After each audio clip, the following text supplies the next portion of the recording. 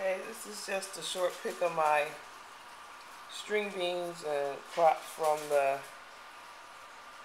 my 3-bean garden. So far, these are the biggest string beans I've gotten back that I planted seeds on. That's awesome. That's what I picked so far this morning. And now I'm going to take you outside so you can see that plant and crop up close. Just a second. That's the corn from afar. Let's get a little close up. Alright.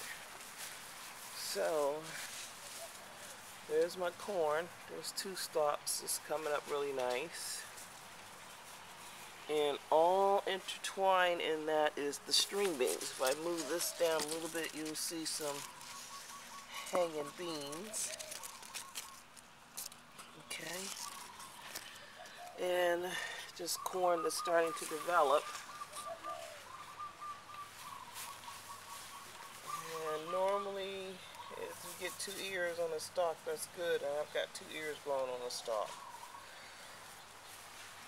for most of them. So this is really, the compost tea is really doing its thing. So that's pretty good. This is the last of my Thai peppers. I think I'm getting the last of the crop. I don't know, though. We've got more flowers coming in, so we'll see. And this is the ever-developing tomato plant that I keep cutting back, but it continues to give me more fruit. These are cherry tomatoes. Okay. And here's more of my other tomatoes. I gotta be kind of careful because I have some kind of bugs eating them. Okay. And there we go. And here's my squash plants. Strawberries. I should be seeing some strawberries soon. And more eggplants developing. There's a little baby one starting again. There's one over there. Here they are flowering. So this is looking really good.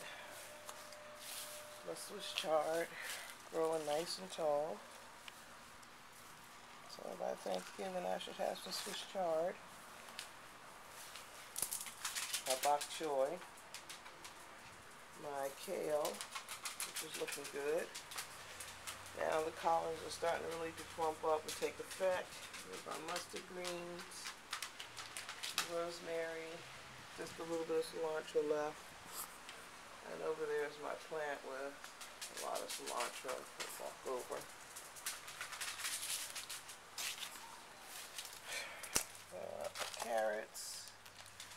Carrots, cilantro, spinach, and arugula, and all kinds of lettuce. So that's November 5th. More than anything, I'm just really pleased with the corn and the string beans. I think I'll plant them together again. Looks pretty good. Okay, that's it.